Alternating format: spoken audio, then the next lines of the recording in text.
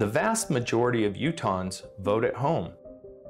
Unfortunately, in most Utah counties, voters who cannot read or mark a mailed paper ballot experience significant barriers when exercising their right to vote privately and independently. This video highlights the disparities that exist for voters with print disabilities and why Utah policymakers should ensure all Utahns have equal access to voting at home. The ADA, or the Americans with Disabilities Act, is just a federal law that says people with disabilities should have equal access as everyone else. A person with their disability, any disability of any kind, deserve to have a right to vote. Voting is important to me because it is my right. It is my way to have a voice in my community, and it's my way to give back in the ways that I know. We just need to improve the access. We need to remember people with all types of different disabilities. Adam lives in a county where he can use his personal device to vote privately and independently. Where Everett lives, the only place that he can exercise his right to a private and independent vote is at a vote center. Let's compare their June 2022 voting experiences. Everett left work early. He paid $13.86 for transportation to the vote center on the second day of early voting. He paid a visual interpreting service, IRA, $14.40. I'm going to be using IRA, which is spelled A-I-R-A. It is a visual interpretation service. Despite this, Everett still encountered barriers. Okay, so I do see something here called Salt Lake County Election Division. There was no information on the county's website about the location inside the building. The poll workers did not post location signs until 30 minutes after the polls opened. Okay, so I think I know why we missed it. Okay. There was a lady that was putting up signage right when we got back over here, and we passed her and then turned around. Okay, now she just put something up, and now I see it. So it shows voting here, so it shows going straight. So go ahead and go straight. Yeah, go ahead and go straight. Finally, after 32 minutes of searching, the camera crew alerts Everett to the location of the vote center. Everett, it's right behind you on your right. It's right behind me on my right? Yep. And there's no sign. No, there's a sign on the door. There's a sign on the door. Yeah, I'm just going to Like most voters, Adam is able to vote privately and independently from anywhere in a matter of minutes. Everett left work early, paid for transportation, paid a visual interpreting service, and then walked around the mall for 32 minutes trying to locate the vote center.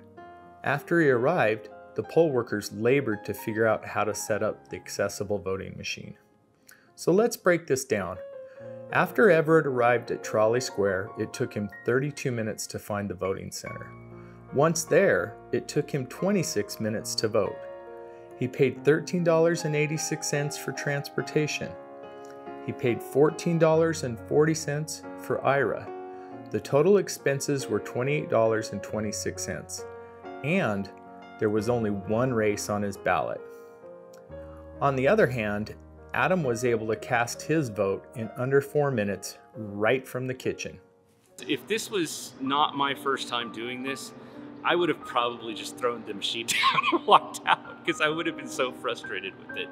And this is why blind people and other people with print disabilities, they end up giving up their ability and their opportunity and their right to vote independently and privately, and they just let someone else do it for them because this is such a difficult process. And this is why we need that transmitting ballot service that allows us to use our own equipment. You saw me using my phone earlier. I can use my phone very well, and I know exactly what to do and how to do it. And that's how most individuals are with their own technology. Fortunately for Everett, he lives in Salt Lake County. If you have a print disability and live in Green River, for example, to vote privately and independently, you will need to go all the way to Castledale. This is a 166-mile round trip. Being able to vote electronically would eliminate this very long commute. For true privacy and independence, the only option at the moment is to use one of the electronic voting machines at the polling place. The last couple election cycles, I've been able to vote by mail from home, but I'm lucky enough today to be able to go to a vote center that's about a mile away from the house, and for the first time in two years or more, be able to cast my ballot truly privately and independently. Where we run into issues is with paper ballots. And so vote by mail and things like that, that is where you run into challenges with a private and independent vote for those voters with print disabilities, because they can't mark a paper ballot oftentimes without the assistance of another person. We would like to see people, election officials and county clerks and things like that provide an electronic means for people to vote, particularly those with print disabilities. With a major transition, I think, in Utah and in a lot of states to vote by mail, people are being sent paper ballots. What that means is people with disabilities, people with print disabilities, can't vote privately and independently, thus are not provided equal access as they should under the Americans with Disabilities Act and the Help America Vote Act. So Utah needs to offer an electronic, accessible ballot system that I can vote independently and privately on my own using a device that I'm comfortable with. Ultimately, I'd like to be able to vote electronically and transmit my ballot electronically, because it allows me to vote privately and independently whenever and from wherever I would like, just like every other voter can now. Voting from home has given me an opportunity to vote in private where it wasn't there before. For example, I'd go to the voting pool and sometimes the machine wasn't even working. And then I'd have to get a worker or someone else I knew to come help me, and they would know what the vote I casted was. I feel very fortunate to live in Utah County. I've been able to vote from my phone for the last few years. And from what I understand, there's only 2 counties in the entire state of Utah that offer this type of accessible voting.